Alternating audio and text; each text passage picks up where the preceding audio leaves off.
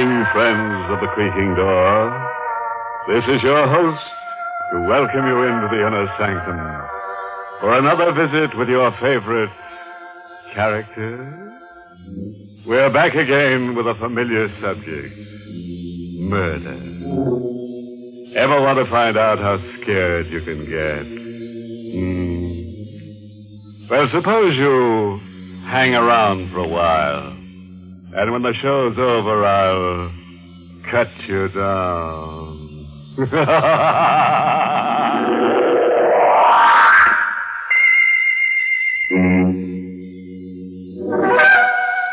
All right. Suppose we get down to brass tacks. And I do mean the ones that go around the edge of a coffin. In a tiny cottage lost in a wild, desolate section of rural New England, Ellen Richards sits in a chair, listens. Approaching 60, white-haired, with eyes that dance nervously in the firelight, she listens. She hears the winds weeping and moaning, grim heralds of the bleak winter. But she listens for something else.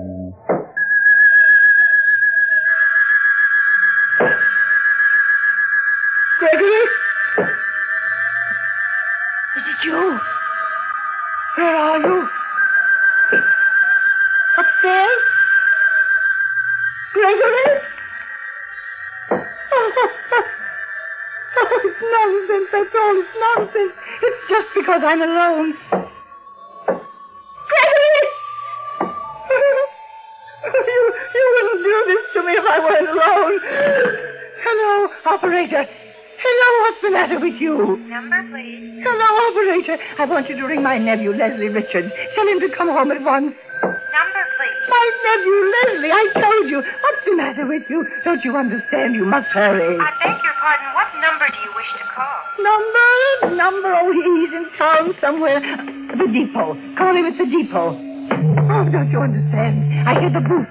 Those heavy, hobnail boots. And the cane tapping. It's my husband. He's coming up out of the cellar step by step. And he's been dead for 5 years. And now he's on the landing. And now he's opening the door. And now... Number, please. Hello, Auntie. Oh, Leslie, you darling, darling boy. Oh, it's you. It's you. And not the other. Really, Auntie, I don't quite understand. You dear boy, you must forgive me. I'm hysterical. Just be patient with me. I'll be all right in a minute. What's wrong? What happened? Let me hold your hand. Oh, just knowing that you're here makes me feel better already. I thought I'd go out of my mind. Oh, you poor darling. Now, if you'll only tell me what... Wait a moment. Do you hear anything? Just the wind? That's all? That's all. Oh, Leslie, you mustn't leave me alone ever again. I simply can't bear to be alone. But I just drove to the station to get Miss Morrow. Darling, you're in a terrible state. You really must sit down. I'll get you something. No, I'll be all right. I'll be all right. Where's Miss Morrow now? She went through the side entrance in her room, I guess. I think I'm going to discharge that girl. Why? Oh, I don't know. I feel she doesn't belong here. I don't like strangers about. Really, Auntie, you're being silly. You can't bear being alone, and now you want to discharge your companion. Well, you're here now. But I can't be with you all the time. Leslie. But you almost never leave the house, and someone must go out to get things done once in a while. Oh, yes, I suppose you're right. And it won't do you a bit of harm to go out once in a while, too. The movies in town, or maybe New York for the theater. No.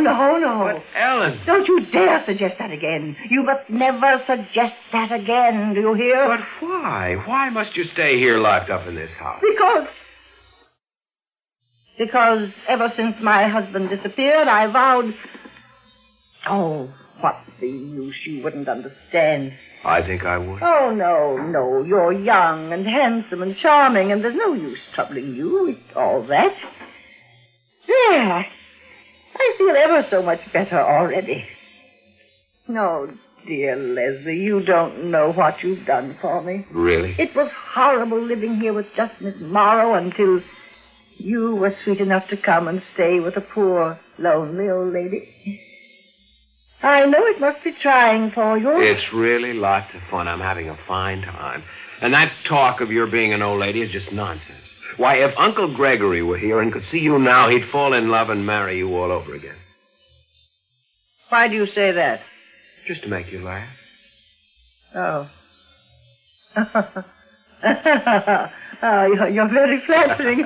See, you're laughing. That's better. Leslie, you won't go away, ever, will you? What an idea. You're my only living relative. I'll remember your kindness when I'm gone. You'll be wealthy, very wealthy. Here, now, what kind of talk is this when you're gone, indeed? Why, we're going to have grand times here forever and ever. Now, you go to bed and sleep away all that foolishness. And here's a kiss for a pleasant dream. Oh, you silly, silly boy. Well, say good night to Miss Morrow for me. I'm too tired to wait. Good night. Barbara? Come in. Barbara. Don't tell me about it. Don't say anything. Just kiss me and hold me tight. Oh, dearest. Oh, Leslie. I could hardly bring myself to come back here tonight. She's so hateful and cruel. Barbara, don't. She may hear you. I'm sorry, but how much more of this do you think I can stand? This house will drive me as mad as she is. Please, dearest. All right. It all seems so senseless. You say you love me, and yet... You know I haven't any money, but I'll get some. I'll get a great deal, and as soon as I do... What I want to know is when. When? Tonight, perhaps.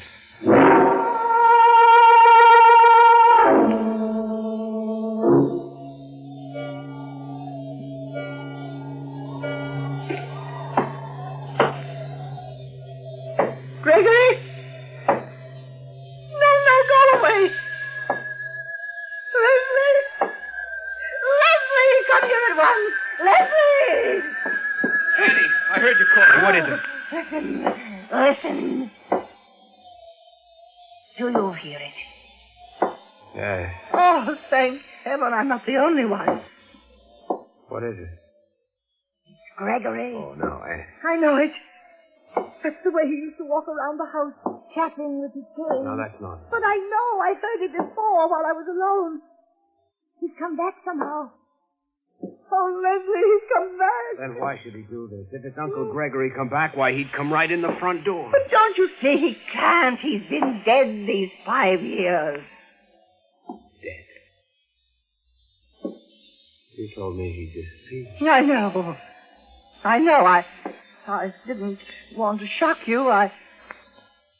Oh, Leslie, how much can I trust you? Trust me? Why, Auntie, you know there isn't anything I wouldn't do for you.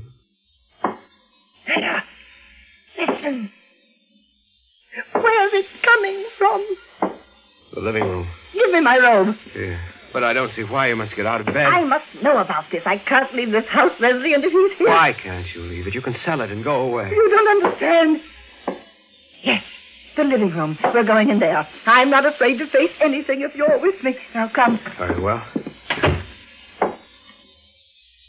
Do you see anything? There's nothing in the corridor. But I can hear it. It's closer. There's the living room. Not a soul there. Not so. Why'd you pick up that fireplace iron? You'll know in a moment. Can you move the piano? These old uprights are pretty heavy, but I think I can do it. There. Get that little shovel from the fireplace. Hurry. I say, I don't understand. What are you doing there? What is it? Some kind of secret trapdoor in the floor you're trying to move with that iron? Yes, it's the floor. Oh, here, let me do it. All right. I think I have it now. There's nothing but dirt under there. Use the shovel. Very well. Leslie, I don't know. Listen. The tapping is stopped. Yes. Why? Perhaps this is why. Perhaps he wanted me to find his body. He's still there? Look. Gregory! So that's why you never left this house, isn't it? He was lying here all this time. Lying here where you buried him. After you murdered him. Isn't that so, Auntie Ellen? Now, who is bleeding last? Oh, yes. Auntie Ellen, the old darling, just had her nephew dig up her husband from under the floor. If you think she kept him there to make him stay home night, you're wrong. He'd been murdered. And Auntie Ellen's nephew just accused her of killing him. Yes. Yes, I killed him. Leslie, you mustn't tell anybody. I know you won't tell. Oh, it's been horrible living all these years with him right in the same house. I could never leave. Someone might find him, you see. And every time I heard a noise in the house, oh, it was frightful. I should think so. That's why I sent for you. I couldn't bear it alone. Now you know my secret, and you will help me. Will I? Of course, dear Leslie. I know you will, and... Won't you? Oh, it's Miss Morrow. Don't let her Quite see. all right, Auntie Ellen. Come in, Barbara. No, you can't. I've heard everything, Mrs. Richards. And I know everything. You know? You and Leslie. It was you who made those noises, that tapping. It didn't start until after you came. Yes, Auntie Ellen. You horrid boy. Why did you? How could you do this to me after everything I've done for you? I thought you loved me. I thought... Sit down. No, I will not. Leslie! Sit down, I said. Barbara, get a checkbook. Okay. What are you going to do?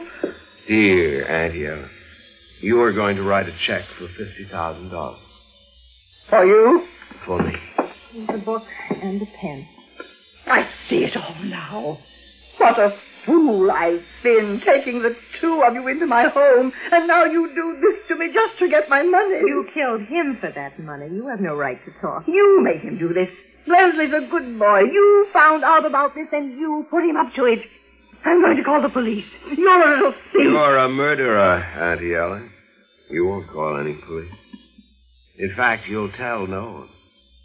And you'll write that check now. You understand? Leslie? Yes. You're quite right. I'm not in a very good position, am I?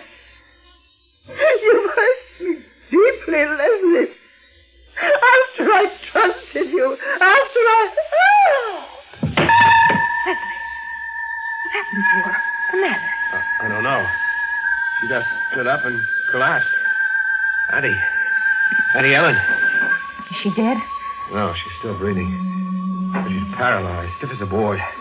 Barbara, call a doctor. I'll fix that floor and push the piano back. You think it's safe? Absolutely. She won't say a word if she comes out of this.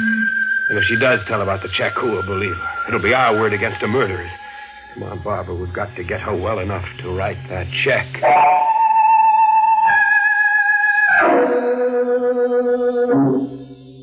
Mrs. Richards, if you can understand what I'm saying, blink your eyes. Ah, thank you. Well, Dr. Walsh? Well, I can't give you a final opinion yet, young man. She seems to know what we're saying. Was it a stroke? Possibly. We won't know until I can take some x-rays. It may be simple hysterical paralysis. Doctor, I'd like to know if there's any danger. Danger? Yes and no. Patients have sometimes lived for years after a stroke. I'm going to call in a specialist for consultation. And I'll be back in the morning with x-ray equipment.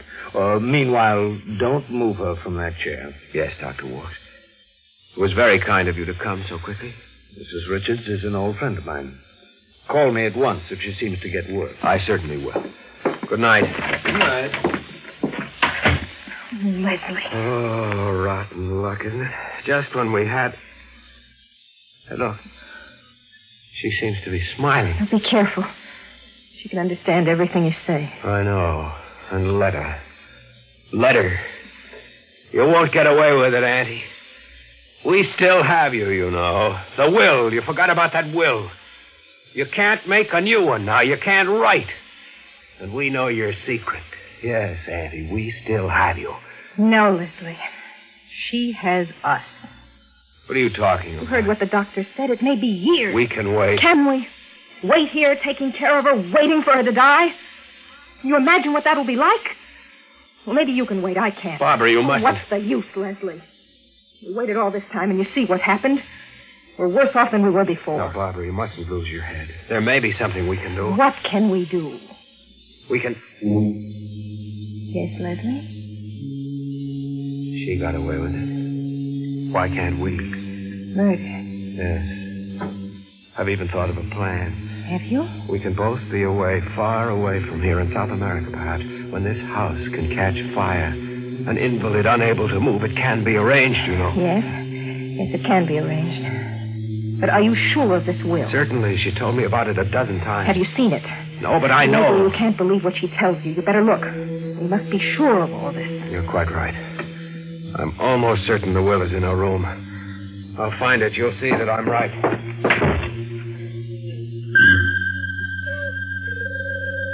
you say something, Mrs. Richards? I thought I heard you say something. Why are you looking at me that way? Mrs. Richards, I'm not afraid. I don't care if you heard everything. I'm not afraid of you anymore. You and your orders. Nothing I did was ever good enough for you, was it? Always telling me I was too common, too cheap for you. Well, I found out what you were tonight. And stop your staring at me. You want to know something, Mrs. Richards? He didn't figure this out himself. I was the one who was smart enough for that. I kept wondering why you never left this house. Why your husband disappeared. And I told Leslie. You stop your staring at me! Barbara, what is it? I heard you scream. It's nothing. Nothing at all. Have you found it? No, not yet, but it's around somewhere. I'm sure of it. Do you want it? No. I'll find it in a minute, I'm sure. Mrs. Richards. The chair. The chair is moved. You moved it while my back was turned while I was talking to Leslie, didn't you? Didn't you? The andiron from the fireplace. There a minute ago. Did you take it? Did you? Near enough to No! Don't! Barbara, I found it. She left me everything. Barbara, what happened to you? Auntie Ellen, where are you? I'm standing behind you, Leslie. What? Don't move. But Barbara... She's dead. I killed her. I have the andiron here in my hand. Don't move. Auntie, now please. Stay on your knees. Just where you are. Very well. If you wish. But... You were very anxious to find out what happened to my husband.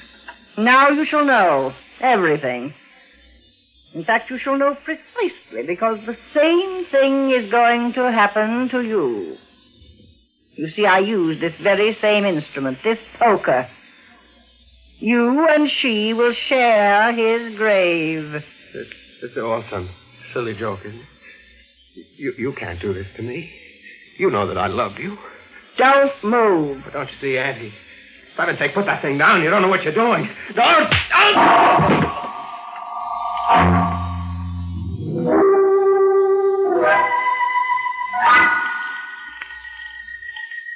Hello. I'm sorry to disturb you, Dr. Walsh. This is Ellen Richards. Ellen Richards? I knew you'd be surprised, but I've fully recovered. You were quite right when you thought it was hysterical paralysis. Well, I thought so all along, but naturally I wouldn't venture an opinion without an expert. But why did it happen? Oh, it was a silly thing, I suppose, but my nephew Leslie told me he was going to marry Miss Morrow. In fact, they planned to elope. And that was the shock that brought it on? Yes, Dr. Walsh. I suppose I let myself care for my nephew more than I should. Yes, I understand. But I'm quite over it now. I sent them on with my blessing. They drove into New York, and they're sailing for South America in a few days. So you needn't come tomorrow evening. All right, Ellen. But your nerves must be in bad shape. You better let me give you a checkup. Very well, Doctor. I'll come to your house the day after tomorrow. Good night. Good night.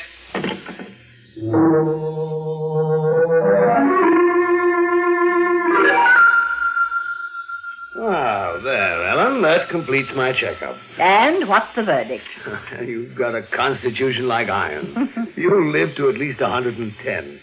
Oh, but Ellen, you have to get out of your house. No, now don't go into that again, Dr. Walsh. When Gregory disappeared, I made up my mind I would never leave, and I mean to stick to that vow. That's not what I meant, Ellen. Haven't you heard the news? What news?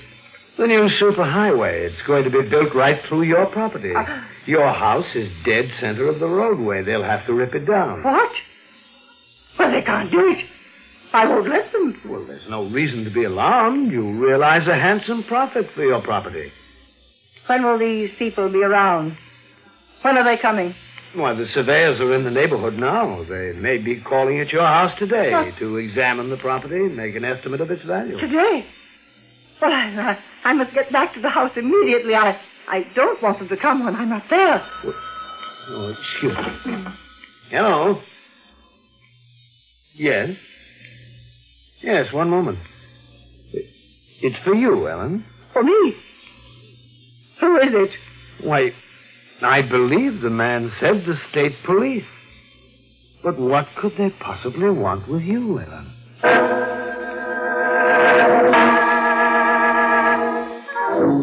Auntie Ellen's relatives and friends are now all stone cold dead in the parlor. She bashing nobody's head but her husband's, her nephews, and his girlfriend. And we leave this electric personality while she's on her way to becoming a short circuit. Of course, we don't want to alarm you, but crimes like these don't happen except to people like you and you. But not you.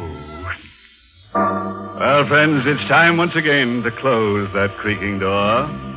Until next week at the same time, when we'll be back with a little hunk of horror. You'll be sure to listen, won't you? Until next week, then. Good night. Pleasant dreams.